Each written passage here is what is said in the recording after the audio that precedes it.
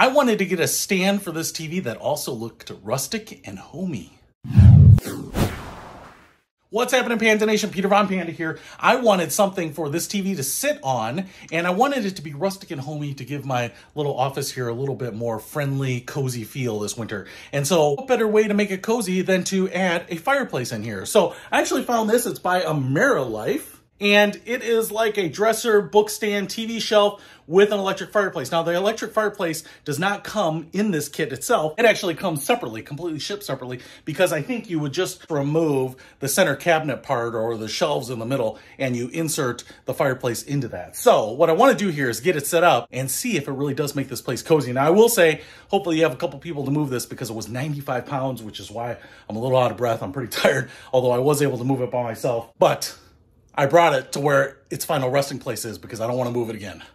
First thing I wanted to do was unpack it and lay everything out so that I could find all the pieces. Now, I do want to say here that they actually sent me the wrong one. It's the right model, but it was in the wrong colorway. And so I actually wanted the full Barnwood version, but they sent it to me in white. And so one of the things that you want to do is open it up, take a peek, and make sure that they sent you the right one, because once you get started setting it up, you own it. All right, it may not look like it, but this thing has a ton of parts to it. I'm not sure what this piece is, maybe the top. That'll look pretty good. But like I said, I've got a whole stack of MDF, the particle board here. So I'm going to read through the instructions and start hopefully putting this thing together right.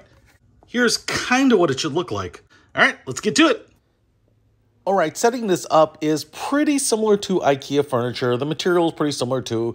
The wood is covered with a laminate. There are different types of fasteners, from the little wooden dowels that just go in. These didn't need to be glued in, apparently. There are also some regular wood screws that will hold the pieces together. And then there are also those little posts with the twist-on clamps. So you have at least 3 different types of fasteners that you're going to use here. But if you have done IKEA furniture setup before, you're going to be pretty familiar with all of them. All right, guys, you are definitely going to want a power tool. I've got this cordless screwdriver here, and this thing is a beast, because not only does it save you some time, but when you actually connect the screw into the board, it starts getting actually pretty tough to torque in there. So definitely, I would recommend having one of these before you start. All right, so when you're putting this together, you actually start from the inside out. You're starting with that middle cabinet area where the fireplace is going to go, and you're kind of building it out from there. So once you get that middle portion set up, then you put on the long lengthwise brackets here on the top and the bottom. Then you're going to assemble the cabinet boxes on the outside.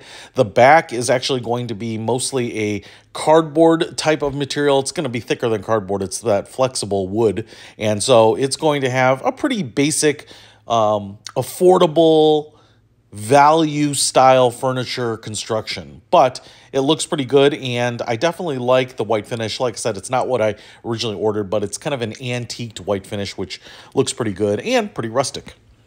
And I really did want the electric fireplace. I know this one will put out a little heat too, but it's kind of like a sound machine, something like that. It's just soothing and comforting. All right, I think I finally got this thing put together. I will not say that this was the easiest one to put together.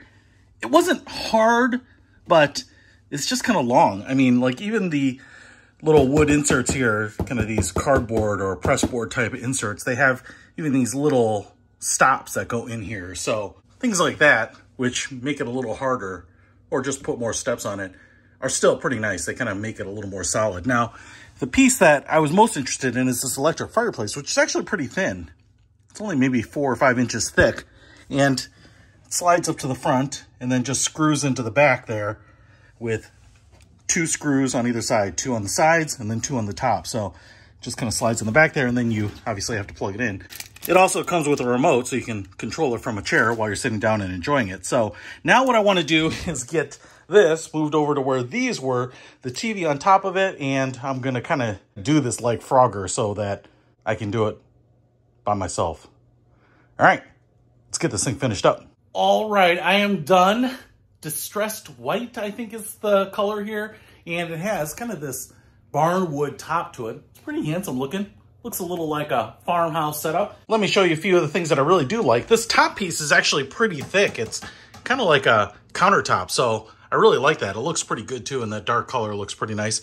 This distressed white is kind of an ivory. It looks pretty nice. And we have the sliding barn door, and there are little tracks on these hooks, And then there are just little tabs on the back of the door there, and they kind of keep it in this little channel on the bottom, so they will slide back and forth. There's also a little magnet right here and a screw right here. So when you close them up, they will kind of stay there. It's not a lot of force, but it just kind of keeps them from riding to the middle and covering up that fireplace. These shelves in here are adjustable. You can just pull out those pins and move them down. So if you have things of different sizes that you want in here, you can certainly put them in there. Plenty of space for movie popcorn, candy, nerds, Swedish fish. I definitely like the little handles there. Same thing on this side too, you know, just a duplicate of the other side.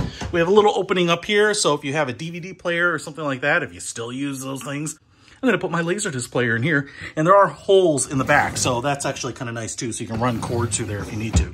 Now here's the fireplace, as you can see, and as I mentioned, it's only maybe 4 or 5 inches deep, so the front here, behind the glass, this little log is maybe only 2 inches deep, so it's just going to look like fire on the little screen back there. But up here, I think we have actually a heater, and we have a control panel here, which is a duplicate of what we have on the remote.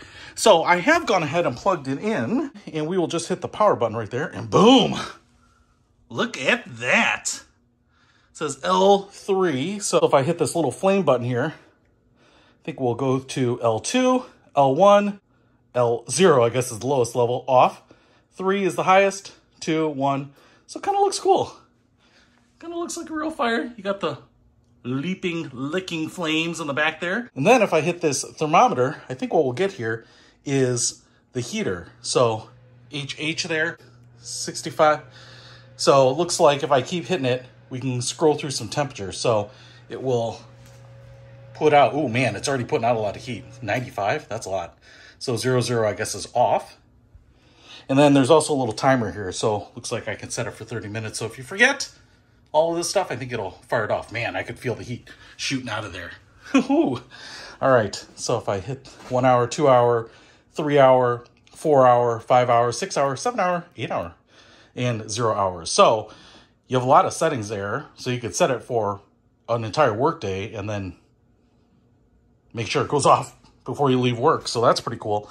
You know, overall, I like it. It's pretty deep. Obviously, it's holding my TV here with plenty of room to spare, so I can put some stuff on the front there. But I think it looks nice. At a glance, it looks far nicer than I think the materials would suggest. I like that it's almost flush to the floor, kind of fills up everything, gives it a little body, a little structure, a little thickness, and like I said, everything about it seems pretty sturdy. A solid hardwood piece of furniture is going to be a lot more expensive, a lot heavier. Something like this, like I said, the whole thing here is 95 pounds, and it's not hard to assemble. It's just a lot to assemble, but I think it's worth it. You know, can hold your TV and give you the ambiance of a fire. Kind of give you that little farmhouse look. So, hey, if you want to pick this up, I think it's a winner. You can get them in some different color variations too. So like a barnwood and I think a gray type of wood too. So you can probably find something that's going to fit your decor. If this is going to make your life a little better, I'll put a link to it in the description below. Peter Von Panda, out.